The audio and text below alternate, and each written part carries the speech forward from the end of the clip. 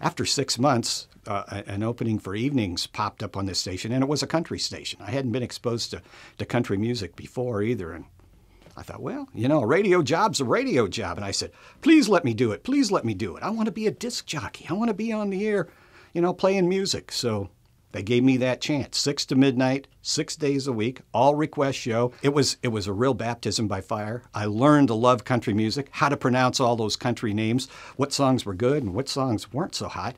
And still some of my fondest memories to this day of working in country radio was spinning those records at 6 to midnight every night.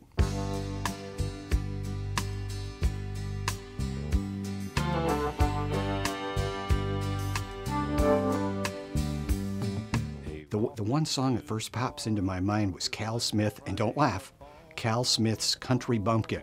It was the CMA Song of the Year in 1974, and it kind of reminded me of me. I think that's why I like that song. So that was the first one I remember really being hooked on. And then along came George Strait and Reba McEntire in the 80s, and still love their music to this day. They're my favorites. I was very blessed to get into the Country DJ Hall of Fame pretty young. I think I was about 49 at the time. Our Nashville reporter, our Nashville insider, Hazel Smith, called me one evening. It's about 5 minutes after 6. I was on the air and said, JD, you're in the Hall of Fame, baby. And I said, get out of here. You're pulling my leg, Hazel. She said, no, you're in the Country DJ Hall of Fame. And I'm starting to tear up now just thinking about it. I did then too. And then at the actual induction ceremony, when you walk in the room and you see your plaque with your face on it, and it says Hall of Fame, it's like you're looking at your tombstone almost. Coolest moment of my life. I was sitting actually at home this morning drinking my Diet Coke after my walk, and the awards are up on the mantle, and I kind of glanced over there and went, wow, 44 years, that's 44 years right there.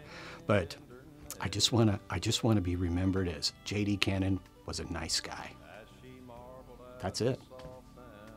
Thank you again to the listeners. Thank you very, very much for following me from station to station, for coming out to the Indiana State Fair, for coming to all these remotes and appearances, and for loving country music as much as I do.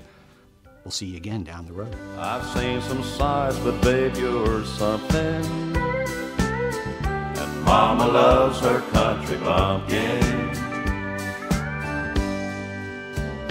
40 years of hard work later, in a simple, quiet, and peaceful country place.